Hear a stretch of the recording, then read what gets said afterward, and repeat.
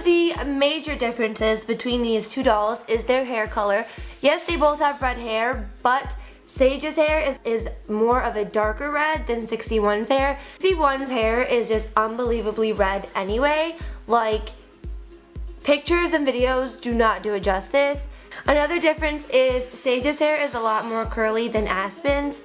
Aspen's hair, it's a lot looser because Saige has actual like curly hair, and Aspen's hair is just wavy and flowy and a lot looser than the tight curls that Saige has.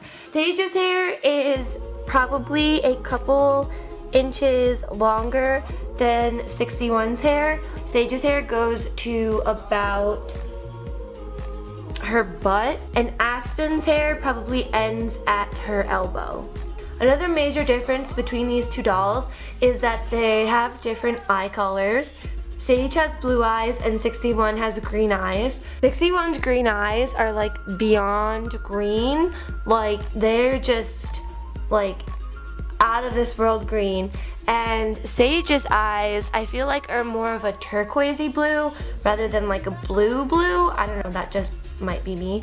And also their eyes have different shapes. Saige's eyes, like her eye shape is a lot more wider than 61's, because 61's is a bit more like slimmer. So Saige's eyes are like this, not this big obviously, but just to like give you like a visual example. Saige's eyes are like this, and 61's eyes are like that. So besides their hair color, their hair length, and their eye color, and the fact that Saige has freckles and 61 doesn't, there's not much other differences between these dolls. They both have coral lips, they both have the classic face mold, they both have feathered eyebrows, they have the same skin tone. There's really not that much difference between the two of them, but they're also two completely different dolls, and I feel like if you have one and you want the other, you should just go ahead and get them because they look nothing alike.